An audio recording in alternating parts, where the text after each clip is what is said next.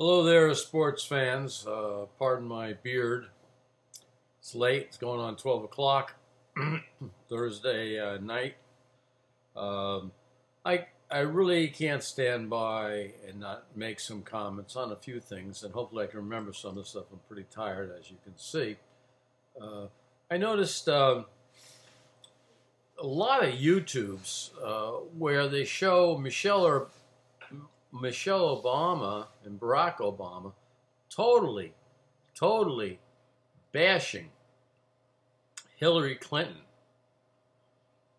And it's amazing that they don't ask either Mr. Obama or Michelle, do they still feel that way about Hillary Clinton? It's amazing how anybody who questioned Hillary's health and her actions was deemed conspiratorial by the mainstream media. I think by now, if you don't realize that the mainstream media is totally in the pocket of George Soros, the New World Order, you have to really. I have to start wondering what kind of sanity we have here with the bulk of the population. But the polls are kind of moving along. I think Trump is doing a good job. We can't continue the way we're going. It's amazing the Bohemian Grove people, which includes these Republicans who like running around naked and stuff with other guys.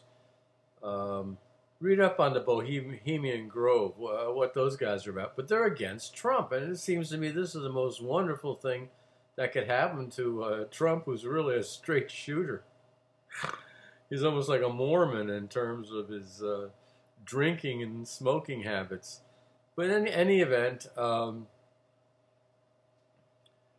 this whole thing with Hillary and her lies and these emails, it's amazing how the media, here we go, the control media is trying to make villains out of these people who are getting the truth to us. It's like we're not supposed to have the truth. We're not supposed to know that most of the government is corrupt.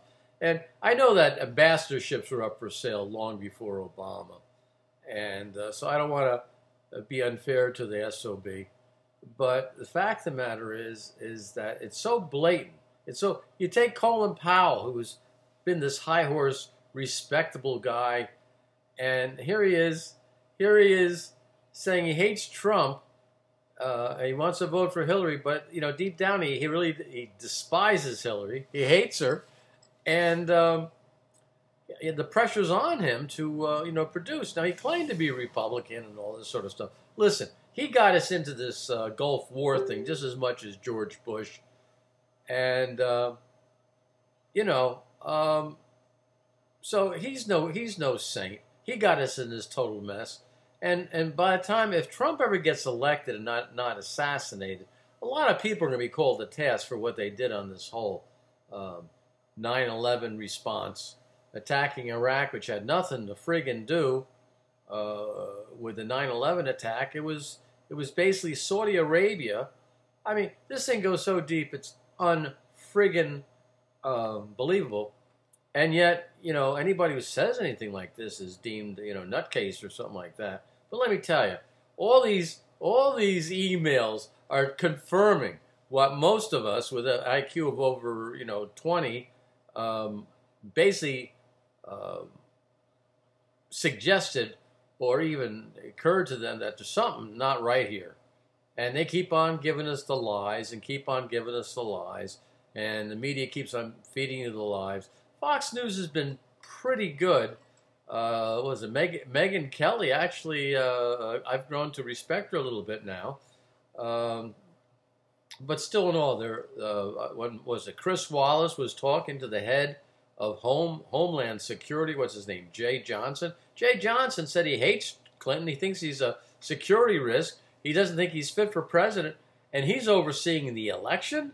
This is after Donald Trump said, they may try to steal this election from me. And Obama goes in this long, comical litany saying, what's wrong with Trump? What, is he paranoid or something? There's no way There's no way an election could be stolen in the United States. Next thing you know, they got this Jay Johnson overseeing the whole freaking thing. They're going to make sure the votes go where they want to go. You know, something else you might not know, that on all the primary votes that they had on the Democratic side, anytime there was paper votes, old Bernie Sanders won. Every time they went to a computer situation, he lost.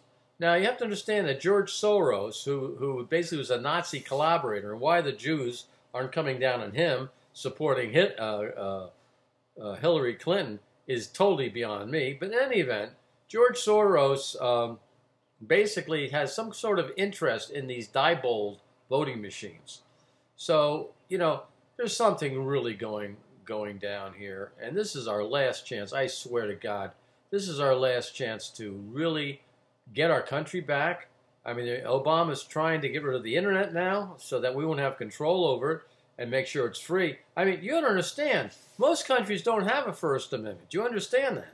Most countries, they can slap you down, throw you in jail for saying anything.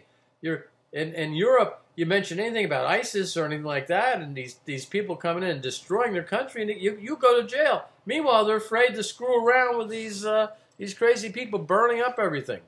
In any event, I really feel this is really an important election. I always knew McCain was no freaking good when he said, "Don't worry about Obama getting in, and nothing terrible is going to happen with Obama." And so I figured if he wasn't worried about Obama, why should I? So I voted for, I think, Ralph Nader in that election. Not that it would have mattered. And of course, Mitt Romney, he spent more time trying to attack Donald Trump. So did the Bushes. It's amazing. These people are like bad news. Anybody I see, especially on the Republican side, that's against the Donald Trump. To me, that's a badge of courage, and that goes with the Bohemian Grove crowd, who really are into some sort of perversions. But anyhow, hopefully Trump will win, and all these wacko movie stars and drug addicts and stuff will move out of the United States. Then they can overdose someplace else and go to rehab on someone else's bill. So anyhow, God bless America. God bless Donald Trump. I think he's our only option. Oh, getting back to this guy, Gary Johnson, he's for mandatory vaccinations. He's for that Trans-Pacific Partnership trade, which will totally screw up the United States and take our rights away. He's against auditing the Federal Reserve. Those bastards, you know, I mean, the guy's a whack job. He really is. And so the media is touting him so he can take votes against from Trump. But they never really talk about this Jill Stein of the Green Party, who's calling for another look at 9/11, you know, the attack on us at 9/11, you know. God bless her. You know, I tell you what, if she could actually get that done, I'd almost vote for her and screw Trump. But Trump is going to make sure that happens too, I think. He's going to really look into the whole mess. We have been sold out, what do they call that, blued and tattooed or whatever they say. We're in bad shape. So God bless all you Americans out there. Hopefully we'll get our strength back again.